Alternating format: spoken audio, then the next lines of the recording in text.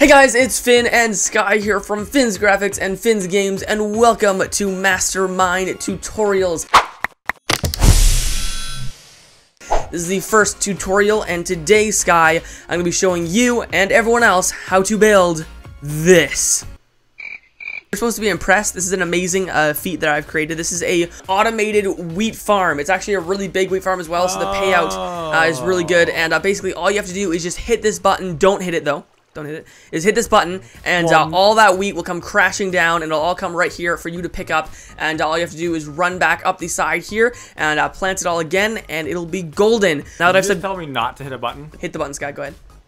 Here we go. It's raining. It's wheat. raining wheat. So yeah, you might not want to pick all that up because that's gonna like completely fill up your inventory. Yeah. So yeah, the maybe not the best idea. But yeah, it lags out your game a little bit. But you get tons and tons and tons of wheat, as you can see. Oh my goodness! Making it rain. Look at all this wheat, Sky. Look at it all. There's so much. Yeah. Wow, so that much was, wheat. Pretty productive. Yeah, so I mean, it gives a lot of wheat. There's also a lot of seeds as well. And all you have to do is hit the button again, Sky. So if you want to hit the button again, go for it. Okay. And that'll stop the water flow. This one only uses a few water sources at the top, and the water flows all the way down. So it makes it a little bit slower to stop and start, but it doesn't really matter. This is actually the very top of the entire thing, so you can see down all the way down to the bottom. I can see my house from... Oh, dear. All right, so now let's guys out of the picture. I'm gonna finish off with this review. So yeah, all you have to do is replant all your seeds, which takes quite a while. But there's really no way to get around that unless you have some sort of villager system. So yeah, replant all your seeds and let them grow, and then you can do it all over again. So we're gonna be showing you guys today how to build this. So Sky, let's go show them how to build it. Dude, I had my inventory so sorted as well. And now you died, and just all your stuff is just like wheat laying everywhere. All right, Sky. So this is where we're gonna be building the wheat farm. I've got it all kind of laid out here. This is the little spot we're gonna build it in, and it's already the right size and everything. And not only that, but I have all the items we need in this chest here.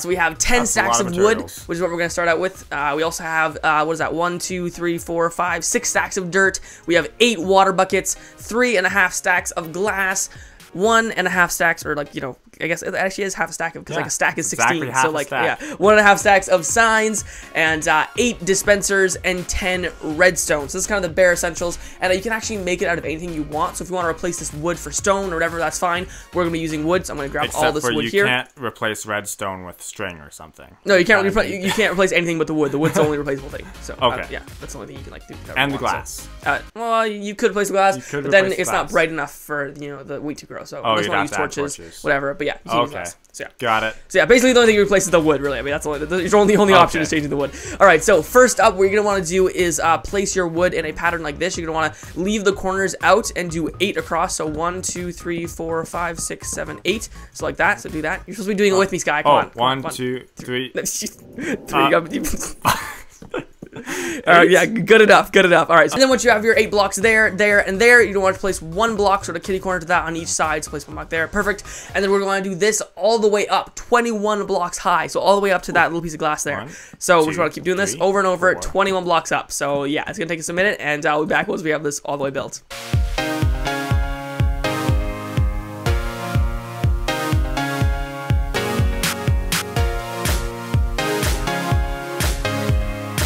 Alright, so we've gone all the way up. As you can see, this is really high, and yeah, we used up most of the wood, but you can actually go as high as you want with this. If you want to go higher, you can.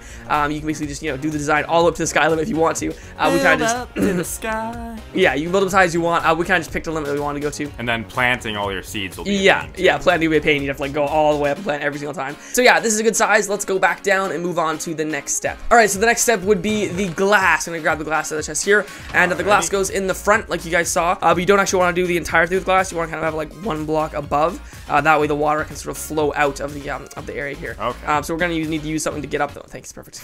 All right, so let's place the glass. And we're going to want to place the glass all the way to the very top, just like we did with the wood. And then you're going to want to place wood on the top, just like this. Okay. What are we going to do about this gap here? Yeah, there's kind of a big gap here. We need a roof. So what we're going to do is actually place glass all the way along the top here for the roof.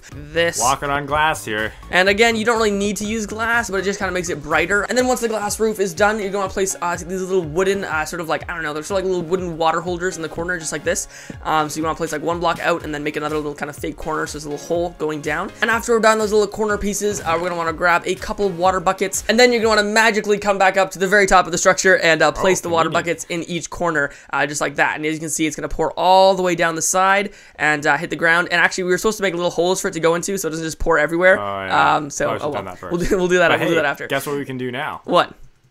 Whee! Woo! Oh, I almost hit that block. So next up, I guess we'll do the dirt. So we're gonna have to grab all of our stacks of dirt, which is quite a lot of stacks of dirt. We're filthy rich. we're filthy rich with all this filth of dirt. All right, so actually, I'm gonna just break in. I'm breaking and entering. Don't mind me. Quick, officers, get him! I broke and entered. All right, so with the dirt, what you're gonna want to do is place it 2 blocks above the ground, kind of like this, and 1 block away from the wall, just like that, and then place it all the way across and all the way back, and then basically just fill up this entire inside with the dirt. You're also going to want to leave 1 block of space between the back. So there's 1 block of space between the back and 1 block of space between the front. And then you're going to want to do this for every single level, but you're going to want to kind of alternate it a little bit so that the next level actually connects with the wall. So again, 2 blocks above your head, so like this, but this one's going to actually connect with the wall, and then the next one is not going to connect, and that's going to allow the water to sort of pour down in the right way. So yeah, like I said, you just want to alternate where this one doesn't connect with the wall, and then the next layer does connect. I placed some torches to kind of keep it bright in here, and then we're going to go on to the next level and do the same thing, but whereas this one does not connect. So you got the right idea, Sky, making sure this one doesn't connect. Okay, and the next one after that will connect. And you want to do this all the way until you get to the top.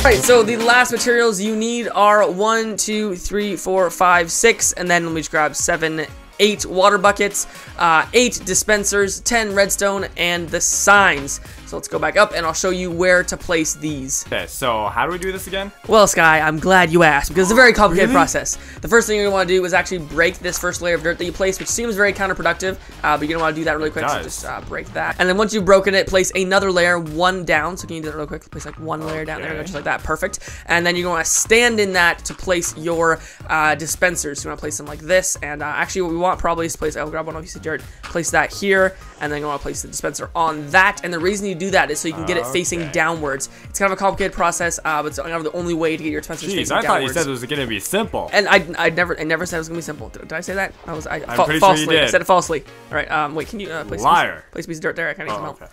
Thanks.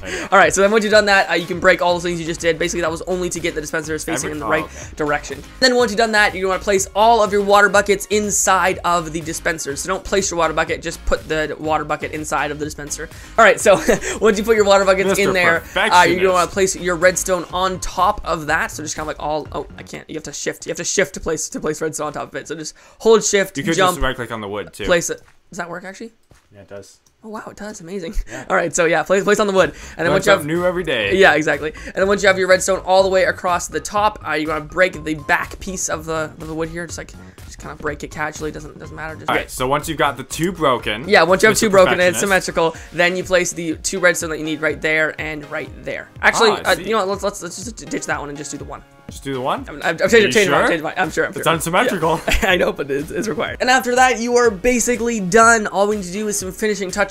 Like if you want to rig up this redstone to go all the way down to the bottom, like I had with the button, you can do that, or you can just put a lever right there and turn it on and off, and that'll actually activate it. But I assume we want to have it rigged up all the way to the bottom. And also, you're going to be able to get up from every level. So we're going to put some ladder on the side here so you can actually get up to every level and not have to do this. Oh, dang it. No. Oh, that was close, buddy. You almost met your maker. No, I tried again. So let's just add those finishing touches really quick, and then I'll show you the final working product. Oh, and I forgot one crucial thing, the signs. That's really important. We've rigged up the redstone. We've added the little ladders on the side, but we forgot about the signs. The signs are really crucial. So what you want to do with these signs is you want to go on every... You do not want to place them blocking your way. Okay.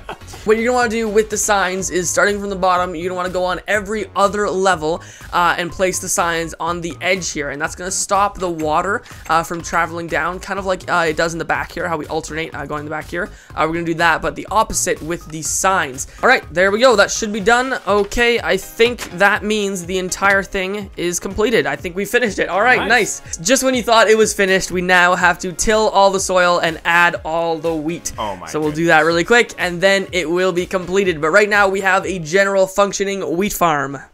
Nice.